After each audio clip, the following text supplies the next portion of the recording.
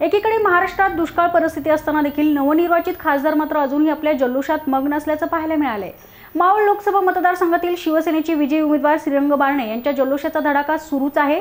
गुळाची तुला करत दुष्काळाच्या परिस्थितीबाबत असंवेदनशीलता त्यांनी दाखवली आहे। मावळचे खासदार श्रीरंग बारणे यांनी शरद पवार यांचे नातू आणि अजित पवार यांचे सुपुत्र पार्थ पवार यांचा दारुण पराभव केलाय। कार्यकर्त्यांनी देखील दिमाखात श्रीरंग बारणे यांचा विजय जल्लोष साजरा केलाय। मात्र जल्लोषाचा हा सिलसिला अजूनही सुरूच आहे। यापूर्वी देखील मावळ परिसरात खासदारांची लाडू तुला करण्यात आल्याने चर्चेला उधाण आलं होतं। आता पुन्हा एकदा लोणावळ्यात कार्यकर्त्यांनी गुड तुला केली आहे। 500 मीटरपर्यंत फटाक्यांची लढ फोडून प्रदूषणाला निमंत्रण देत आहेत, तर दुसरीकडे अशा गुड आणि लाडूची तुला करण्यात आली आहे।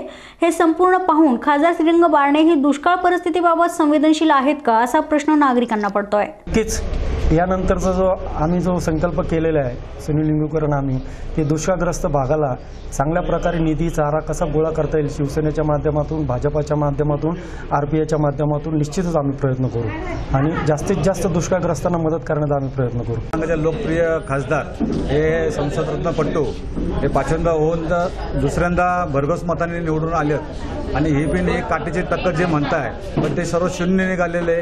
आज आमच्या सर्व कार्यकर्त्यांना आणि मावळ लोकसभा मतदारसंघाला एवढा आनंद वाटतो। काहीतरी वेगळं आणि संस्कृती ती पहिली जी आहे आपली ते पुढच्या पिढींना पण माहिती पाहिजे की ही आपली संस्कृती आहे।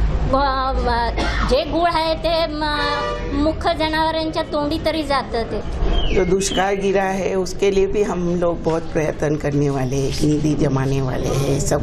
ये जो महायुति का गठबंधन हुआ है बीजेपी, शिवसेना और आरपीआई की तरफ से, हम अभी आगे यही काम करने वाले हैं। निधि कैसा जमाने का और एक फंड्स कैसा जमा करके जहाँ पे दुष्काळ गिरा है उन लोगों की सहायता कैसा करना ये करने वाले। एकीकडे महाराष्ट्रात नेते मंडळी दुष्काळ दौरे करत असताना दुसरीकडे मात्र मावळचे खासदार श्रीरंग बारणे हे आपली तुला करण्यात व्यस्त असल्याचं पाहायला मिळते।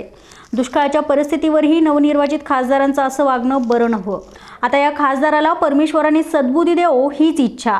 प्रतिनिधी मोहन दुबे, दिनमान न्यूज, पिंपरी चिंचवड।